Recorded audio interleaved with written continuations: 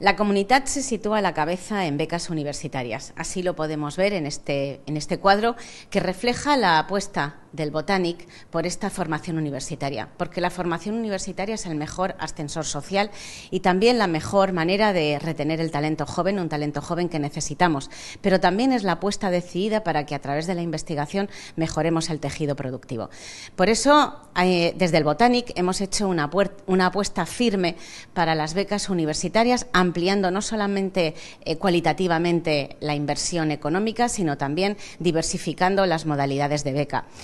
Somos una referencia estatal en lo que se refiere, por ejemplo, a las becas salario, una forma de dar un sueldo para la formación universitaria y garantizar que ninguna familia, que ningún hijo o hija de familias valencianas se quede sin la formación universitaria por problemas económicos. Eso es sin duda la política que hemos llevado en estos últimos años y que vamos a seguir llevando, que ayudar a las familias bajando las tasas, pero también con una